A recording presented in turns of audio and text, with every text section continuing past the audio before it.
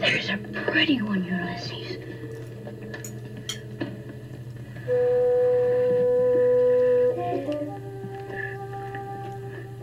There it is. Hello BookTube, I'm Sean the Book Maniac. Welcome back to my channel. Here I am, outdoors. I've never filmed, did a 5-minute video once in this location. This is a picnic bench on private property. I believe it belongs to the golf club, not golf club. Yeah, golf club.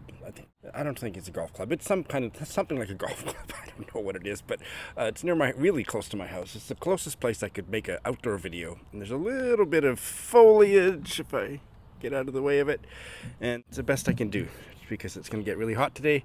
I decided to see if anybody scolds me for making a video out here. This is my TBR for a brand new BookTube readathon that I'm really excited about. It's called BookTube at War, and I believe the creator was Michael Vaughan, and there's about 700 co-hosts. I think I've got the full list here.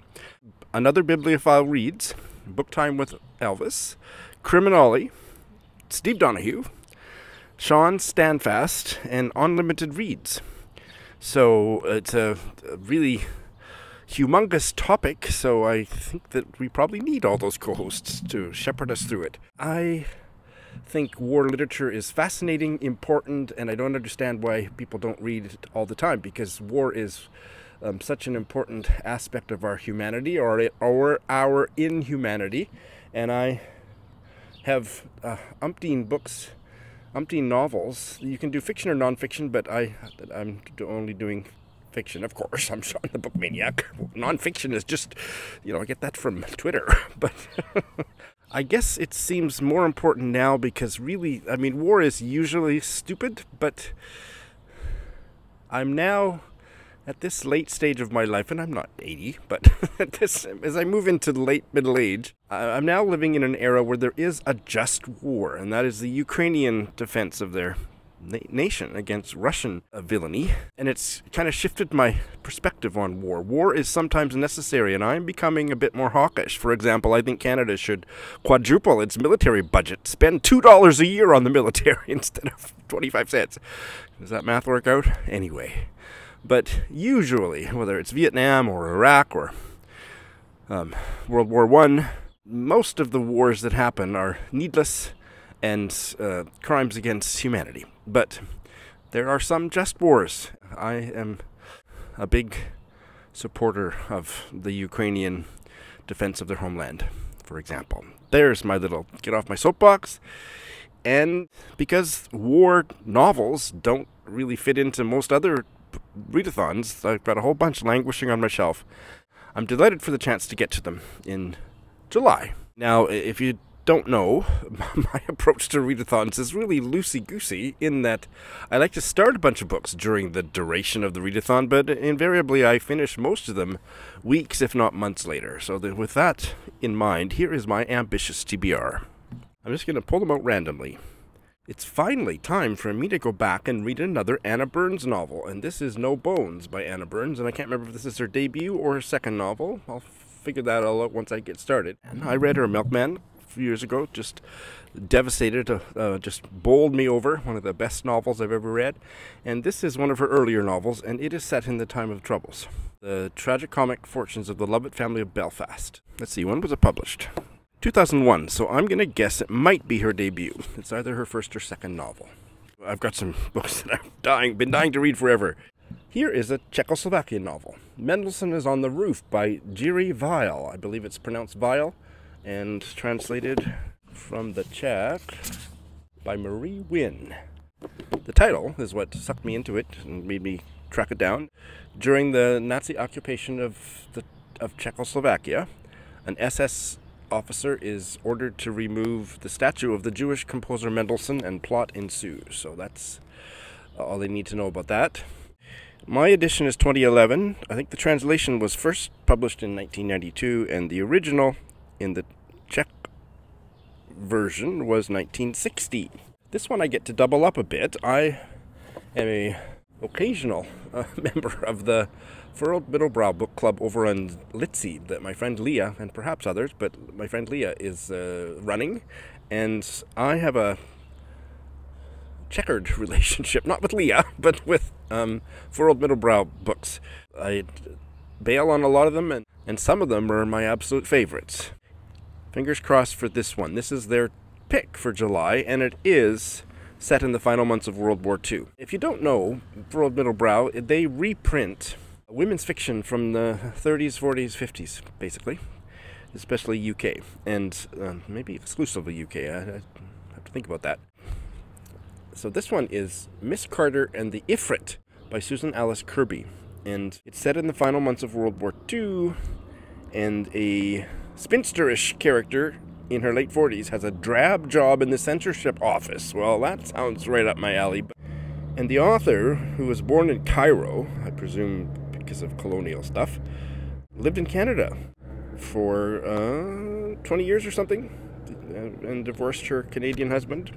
But I think this one might have some kind of the Ifrit is a genie, so it's got a little bit of a supernatural thing. I'm not sure how I'll get along with that, but I'll give it my best shot. It was originally published in 1945.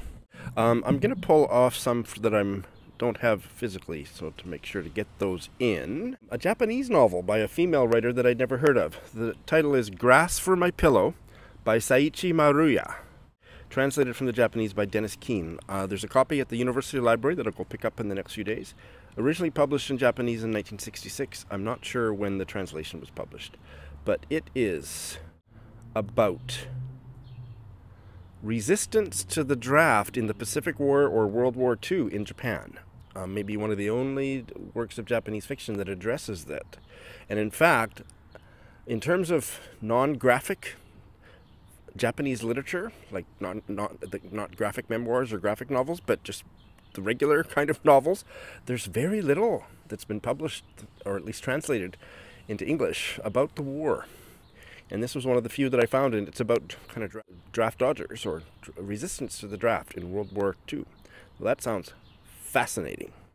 Here is a chunky book that's been on my shelf. I brought all the way from Tokyo in the mail, paid for this book twice, and it's a classic war novel from Finland, Unknown Soldiers by Väinö Linna, and it was translated from the Finnish by Liesl Yamaguchi, set in World War II.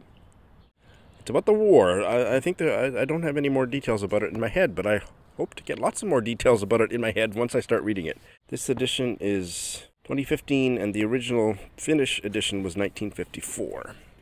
I have heard nothing but praise for this 2023 release, The World and All That It Holds by Aleksandar Hemon. Hemon, I think it's Hemon. At the post-production phase, I actually checked. It's Aleksandar Hemon. And this is published in English, and it is set in World War I. And I believe the opening is the assassination of Archduke Ferdinand. And it's a gay, I think there's a gay couple at the heart of it. I think I know that, don't I? Yes. And it's about two soldiers. I'm not sure what countries they come from, but somewhere in Europe, and they fall in love and plot ensues. And apparently it's just a stunning work of literary fiction. I cannot wait to get to it. And this was going to be a buddy read with Joe Smith. And I'm embarrassed that I don't have the precise information in my head. It used to be in my head. It's gone. But this is the British African novelist that won the Nobel a couple years ago. Abdulrazak Gurnah's most recent novel, Afterlives, which I've been dying to read.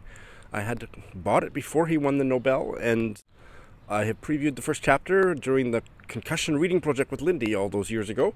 And this will be a pseudo-buddy read with Tilly of Tilly's Shelf. I've forgotten the specific details about him because he comes from a country in Africa, but he actually came from a territory that no longer exists, and I have blanked on what country that's in now. But when he left Africa, it was this colonial territory that doesn't exist, and I've forgotten. This just sounds fascinating. The protagonist was stolen from his parents by the German colonial troops, then comes of age in the army. It's all the colonial wars and stuff that ensue. And I remember loving the first 10 pages of the first chapter, or whatever it was that I read to Lindy. The one audiobook that I will do for War on BookTube is Matterhorn by Karl Marlantes. Is that pronounced right? Marlantes? He is a Vietnam War veteran, and this is a novel about the actual war. I mean, it's a Vietnam War novel. It's supposed to be just wonderful.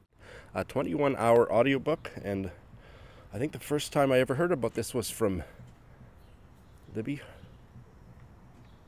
if I'm remembering her name right, Libby Hardy. Close, but definitely no cigar. Liberty Hardy, for goodness sakes. Of Book Riot, talked about it on All the Books podcast, and it's been on my TBR ever since. Here is a novel by a German writer, and I believe he's of Kurdish background. Certainly the novel is set in the Kurdish Iraq, the Kurdish part of Iraq, and it is called The Dark Ship by Sherko Fatah, translated from the German by Martin Chalmers. But it is about a young Kurdish boy growing up in Saddam Hussein's Iraq. He's a young Kurdish boy. And it's about terrorism, and I believe it extends to at least one of the Iraq wars.